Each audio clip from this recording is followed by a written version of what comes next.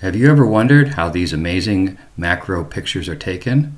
Well, today we're going to build a setup and explain the parts and show you how it all works. Stay tuned.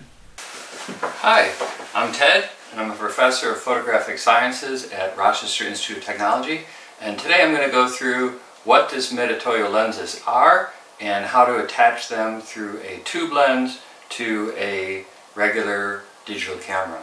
So hopefully you'll stick around, it'll be a lot of fun. What we're going to do today is we're going to figure out how to take Mitutoyo lenses, which are these objectives here, and figure out a way to match them to a digital camera. So we have to start with all the parts.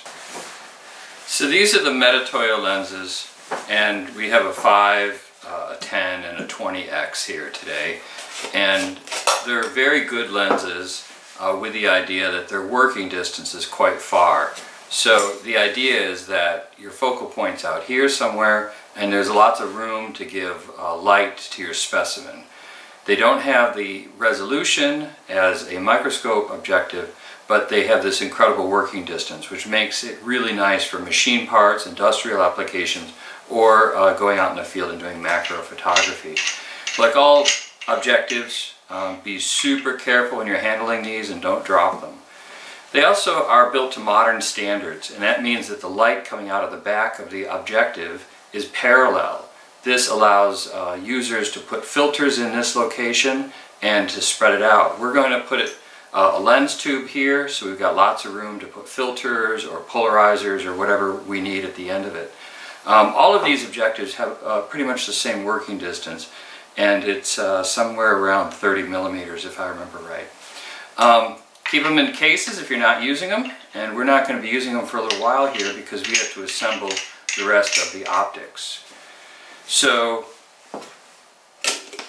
this is the lens tube lens, and what this lens does is it focuses the objective, which is out here, and it focuses it down to your image plane for your camera.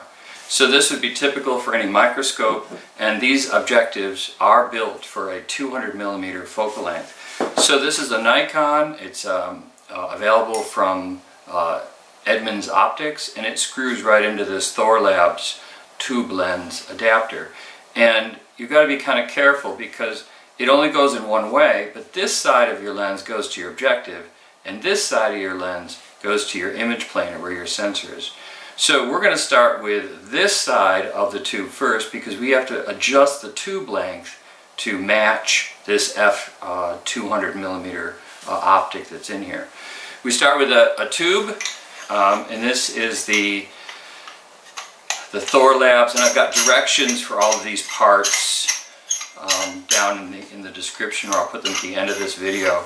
But here's the Thor Labs lens tube adapter, and the next part is this is an adjustable screw mount, and this adjustable screw mount allows me about 20 millimeters or more distance, so I can change that focal point of this lens to my sensor. And so I'll want to adjust this, and it comes with a little locking ring, and there's the locking ring. Once I get everybody into the right way, I will lock that down. Now this is the Thor Labs lens tubes, and the trouble is that the Thor Labs lens tubes have to be matched to your camera, and that happens through this little lens ring. This was actually dropped in there with a little drop of glue, so it's not coming out right now. But there's a locking ring for it. It actually comes, this linkage assembly comes with 2 locking rings. I'm going to use one to lock it onto the lens tube, and the second one I'm going to use on the front of the system. So this goes from the lens tube down to an adapter, which is a 42 millimeter. It's the old Pentex mount, and that adapter goes on, in this case I'm going to put it on a Canon EOS mount, and so that 42 millimeter adapter. Now be careful, some of these adapters are chromed. Like I picked up one for a Sony camera. It had a lot of chroming on it, and the trouble with that is it is so reflective that it'll end up with lens flares. If you end up with lens flares in your system, you can use flocking tape or black velvet paper on the inside of the lens tube. But keep in mind, some of those velvet papers do give off a lot of hairs, and they contaminate your sensor. since this camera is going to go on a Canon, I now put it on that camera body, and we take this outside and we focus it by changing this lens tube, and that will change that distance. We'll show that footage now, what it looks like when you have it focused. So here the lens is being focused on that faraway trees, and that's not bad, so I'm going to say that it's about the right distance, and I'm just going to keep that distance. Once everything is set, you can lock up this ring adapter, and you tighten up all these and then tighten up this one.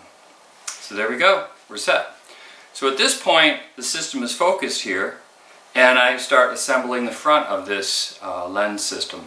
So here's the front tube, and the idea with this front tube is it's going to give me a little bit of space to put filters in or whatever else I might need, polarizers between the objective and this tube lens.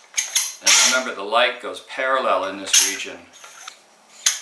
So there we go. Now, there's a way you really typically want to mount these with these lens couplers, or lens holders for the optics tubes here. And what I did was I took an Arca Swiss mount and I drilled holes to match this adapter here.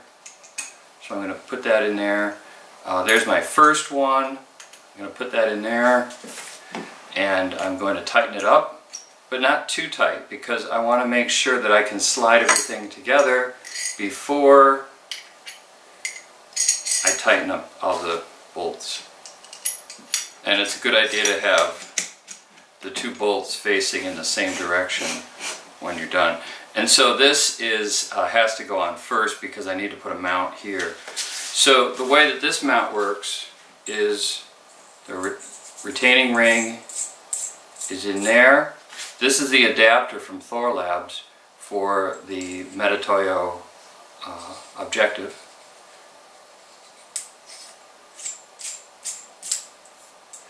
There we go. We'll put this piece in. The distance between this mount and here is not critical because the light is parallel at this point. Make sure the tube is nice and snug, and only then do I come on the bottom here and tighten these screws, because they will typically be out of alignment. And once I'm all set here, the focus doesn't matter on this front part. I can put on my objective, and today I'm going to be shooting with a 5X. These are good for all sorts of lighting, bright field and dark field. And